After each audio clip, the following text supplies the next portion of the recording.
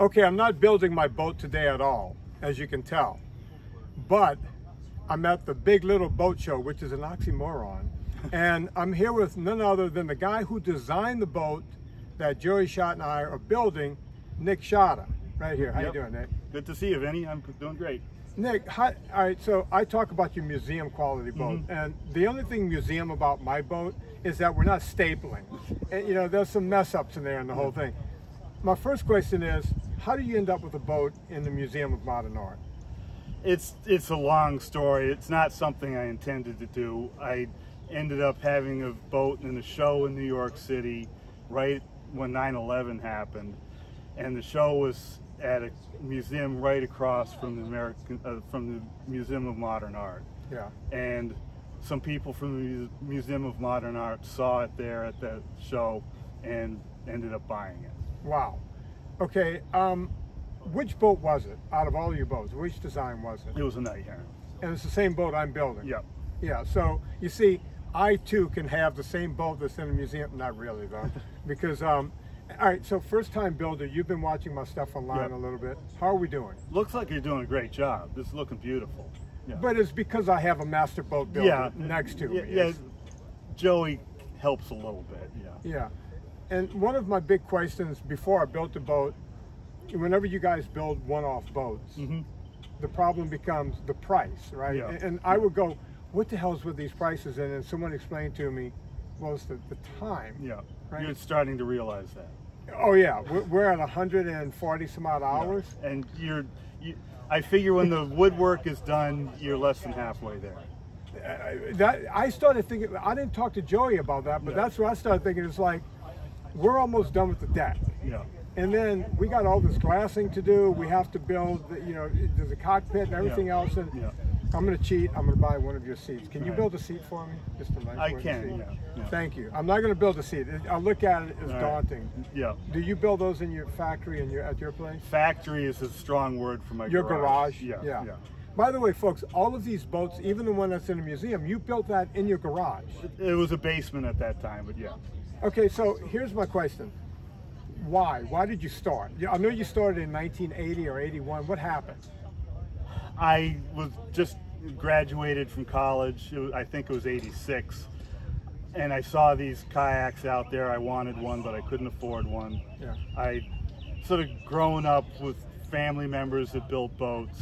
And so I thought, I can build one of these. And so I built one. And what did you call that first boat? I called it the Great Auk. Okay, and you still make that boat. I see it in your design lineup. Yeah, there's actually a small version right here. Yeah. But essentially that's based on that first boat. I've been out in that particular boat, that Great Auk. And it's a really easy boat to paddle. Yeah.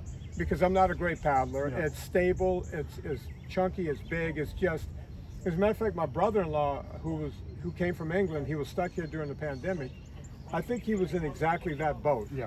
And just hopped right in it and took off. Yeah. No problem. Yeah. Would you consider that a good first boat? Yeah, something like that. And this is the 14-foot version, there's a 17-foot version. Either one's a great first-time boat. Cool. Last question. This is where it gets confusing, folks, because Nick will build a one-off boat, but you sell your boat plans. You're Guillemot Kayak. Yeah.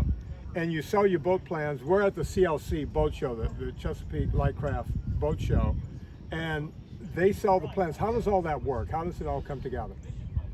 Well, I hooked up with John Harris, who owns Chesapeake Lightcraft, a long time ago, and he had a bunch of the plywood stitch and glue designs, but not a lot in the strip boat designs. And so I had those, and he wanted to expand his catalog into those. Yeah. And so he basically took on my catalog and added it to his catalog. So I get a royalty on each one that he sells. Which is great because, you know, even though Joey worked there, a guy from Turning Point Boat Works, now we're getting into more companies. Joey has his own company.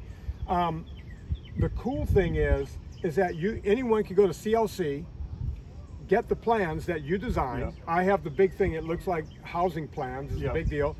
We're going right from that, even though Joey's built a bunch of these, we're flipping through those plans, making sure you could buy that from CLC. I guess that's where you get your royalty. Yep. And you could buy a kit with all the material. Yeah, and we bought the planks, and I wanted to rip the planks and everything because I wanted to see what that was. But you could just get the kit and do it yourself. It's really a do-it-yourself. If you have a big enough garage, you can do it. Absolutely, right? yeah. So the night here in your building is like an 18-foot boat. So if you have a 20-foot garage, you can do it. Yeah, you just need to be able to walk around it, and we're building it in a tight space.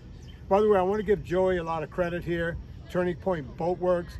He takes the same designs. He takes your petrol pretty much, and builds them out of anything you want, apparently, right? Pretty much, yeah. Yeah, he got upset yesterday because I fell asleep during a seminar, but it's because I've actually helped him with those molds and injections and everything so many times. I feel like I know it backwards and forwards, but he'll do them in Kevlar. He'll do them in fiberglass layup. He'll do them in carbon fiber, you name it, he's doing it. And he'll still make a wood one for you if you really want to, too. Yeah, but again, you better have north of 20 grand or something because it takes all of Joey's time. Yeah.